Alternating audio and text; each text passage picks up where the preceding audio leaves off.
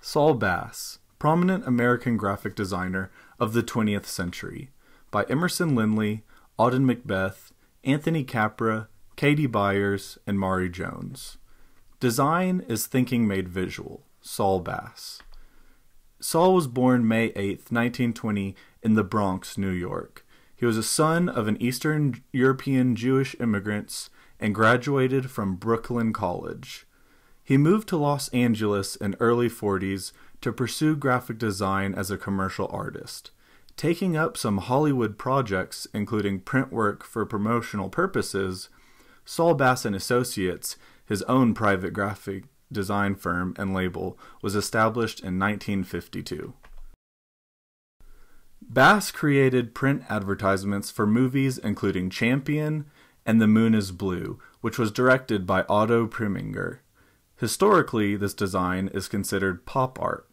This poster's black background, various font sizes and colors, with a single featured image creates high contrast, which draws the human eye.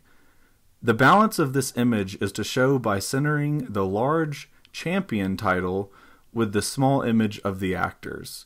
This balance is considered radial. This design is very straightforward and does not include elements of rhythm or any sort of ethical concern. Try to reach for a simple, visual phrase that tells you what the picture is all about and evokes the essence of the story. Saul Bass. Based on their previous collaboration, Preminger hired Bass to create the movie poster for his up-and-coming film Carmen Jones. In 1952, Bass created the Carmen Jones poster, earning him extreme credibility and is considered to be the major break in his career. Bass used his simplistic and highly contrasting strategies to create this poster. By using a main focal point, Carmen, with a background of sheet music and dancers, the theme is evident and portrayed well. Considered pop art, this design incorporates various fonts but minimal colors. The red, yellow, and blue theme is evident in all of Bass's creations. This design has elements of balance and unity. The flow of the design is intriguing, but Carmen still remains in the spotlight. This poster also creates cultural progress. As an African American woman is the focal point, this was revolutionary, and it was prior to the civil rights movement. This Bass design represents his style by again including an image with the title. The arm creates contrast from the yellow text and is also eerie, as many of his best designs are. The iconic West Side Story poster, designed by Bass, features his memorable minimalistic style. Bass often incorporated his images into the actual title of the movie, as seen here. I aim to set up the audience for what's coming, make them expectant. Saul Bass. My initial thoughts about what a title can do was to set mood and the prime underlying core of the film's story. To express the story in some metaphorical way, I saw the title as a way of conditioning the audience so that when the film actually began, viewers would already have an emotional resonance with it. Saul Bass. Bass partnered with Alfred Hitchcock on 3 of his most well-known films. Bass created the posters and title designs on these films: Vertigo, North by Northwest, and Psycho. For the film Psycho, there was a debate on who actually directed the infamous shower scene. Bass created storyboards that were used as a guide to how the scene was shot. Logos are a graphic extension of the internal realities of a company. Saul Bass.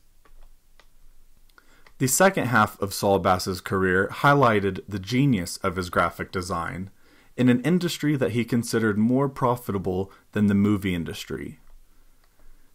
Featured here are popular logos created by Saul Bass. his work stretched greatly beyond movie posters. The simplicity and artistic flair of these designs paired to create memorable logos to last decades.